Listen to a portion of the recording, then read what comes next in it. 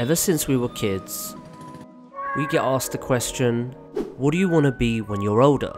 And usually it's imaginative, fun and bold. Nobody put up guardrails to our dreams, our imagination and our creativity. I wanted to be a cartoonist. We dared to be, we dared to become. But as we got older, our field of possibilities grew more narrow. Our dreams shrunk in size. We started to get categorized. We got placed inside the box. From picking subjects at university to choosing a career path. And I struggled with this.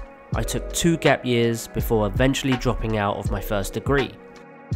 As an adult, we get asked, what do you do for a living? These societal assigned labels allow others to stereotype us. Oh, you're a designer? You must be creative. Which really means we can't take you too seriously. Even starting a YouTube channel, we hear things like, having a focused niche is a lot more powerful than having a general channel. Having a niche, having a niche, having a niche. How to find your niche on YouTube. Once again, putting us back inside the box. Telling us to stick to one thing. You must choose. Just because it's easier for others to define what and who we are. So I ask why? We are not products, serving only one purpose. We are not one-dimensional. We are not meant to be confined inside this box. We are all semi-grown, not fully grown, in an ever-discovering journey, never arriving at our true destination.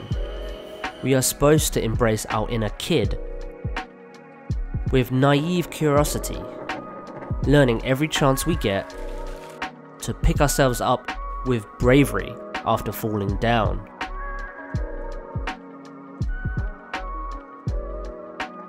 There should be no mental barriers to our creativity, no self-limitations in the way we see the world. And most of all, we shouldn't take ourselves or life too seriously. I guess what I'm trying to say is, welcome to this channel. A channel that's in its own category, not better or worse, just its own. A channel that just is. A channel for the sake of creating, with no niche. Made by a semi-grown kid.